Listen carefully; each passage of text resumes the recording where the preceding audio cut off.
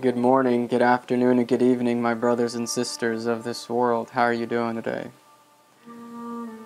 If you don't know who I already am, and if you stumbled across this video, I'm just going to quickly share with you my testimony. So, when I was very young, about 19 to 22 years old, I accumulated over 4 million followers, we could say.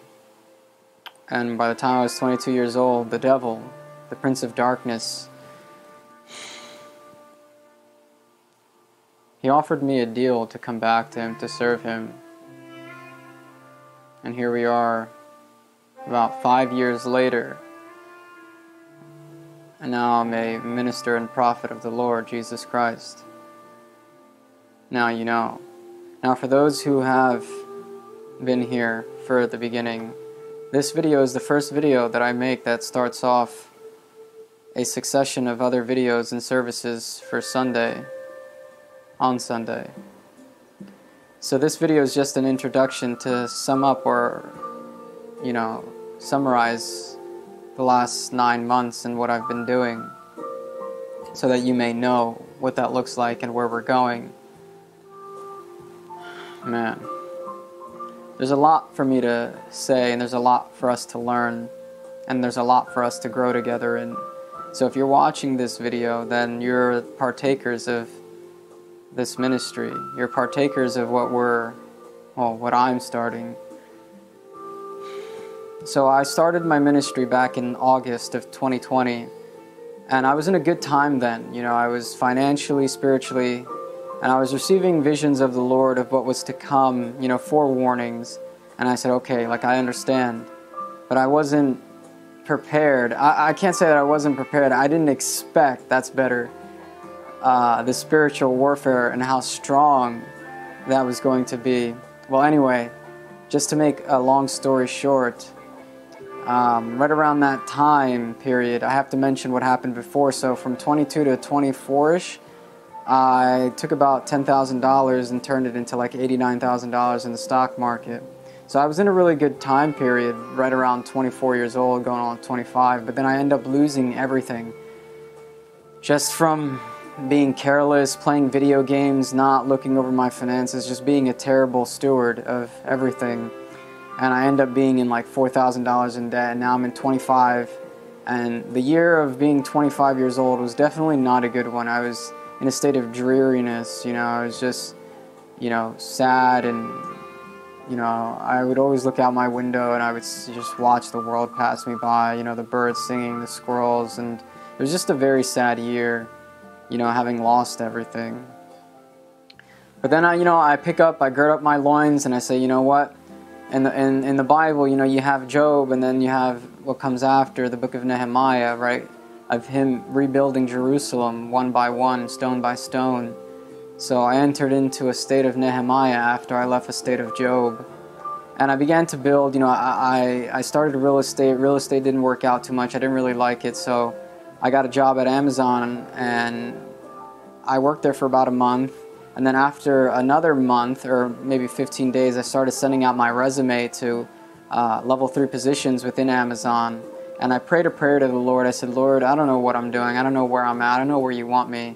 I don't really like real estate. But if you want me to be in real estate, I'll stay there. But if you want me to be in Amazon for the time being, let me get this promotion.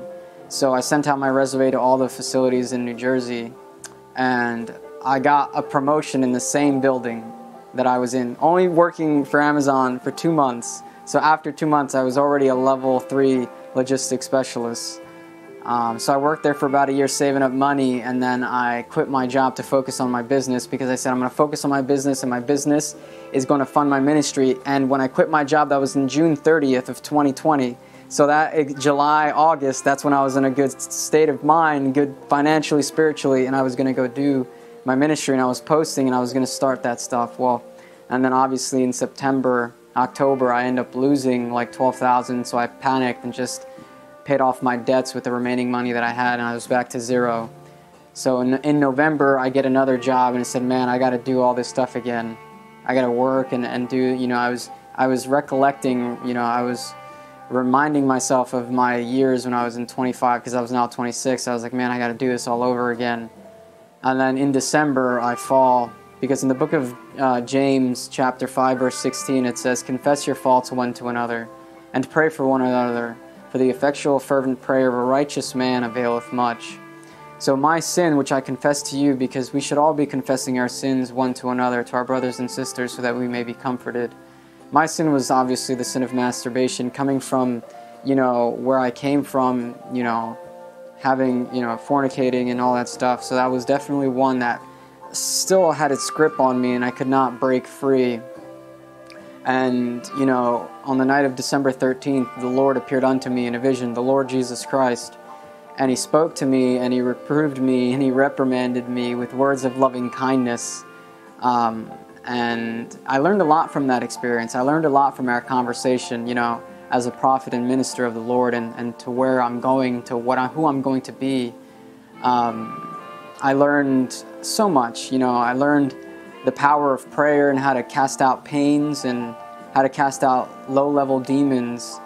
And then I also entered into a fast later, but after this experience, I felt strong, I felt powerful, I felt like, okay, I'm going in the right direction, I'm going to change this. So in late December, like the last weeks of December, I enter into a fast, and I take a loan out for $13,000 to focus on my business, and in the next week, I'm telling you, the next week is now January, I lose $10,000. So now I am $15,000 in debt because I had $5,000 in credit card, and I just lost 10.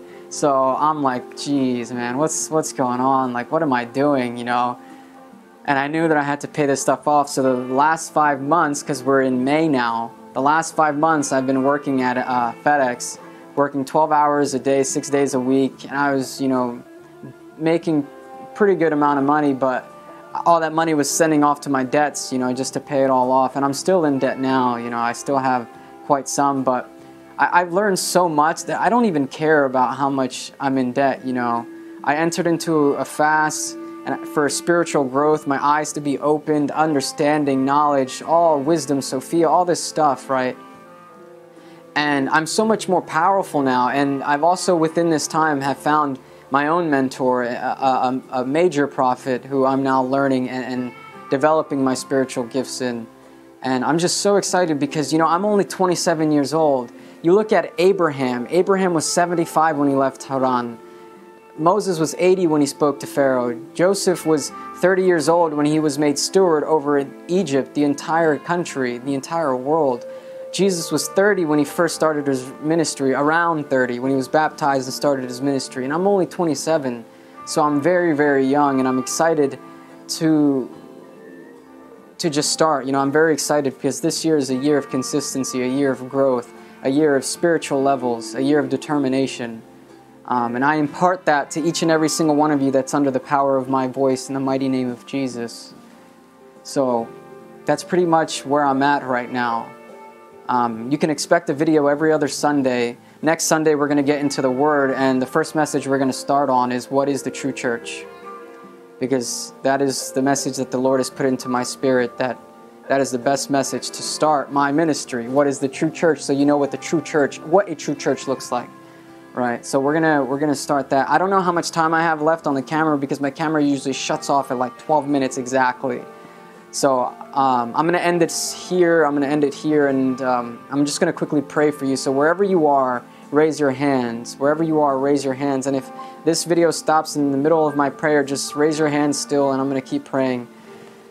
Father, Lord, every single person that is under the power of my voice in this moment, in this instance, in this present truth, in this present, I pray that you open up their eyes, that you begin to work in them a great work, that you begin to bless them, that you open up the gates of heaven and pour out to them a blessing, that they will not have any storage space, any room to receive it. When they try to find storage for one blessing, another one comes. Another one comes. That this year for them be the year of spiritual growth, a year of determination in the Word, a year of persistence, a year of perseverance, a year of overcoming obstacles, Lord. Yes, Lord. In the mighty name of Jesus Christ, Father, we pray. Amen. Amen. I'll see you guys next week for our first message and our first service. May the Lord of heaven and earth bless each and every single one of you. Amen.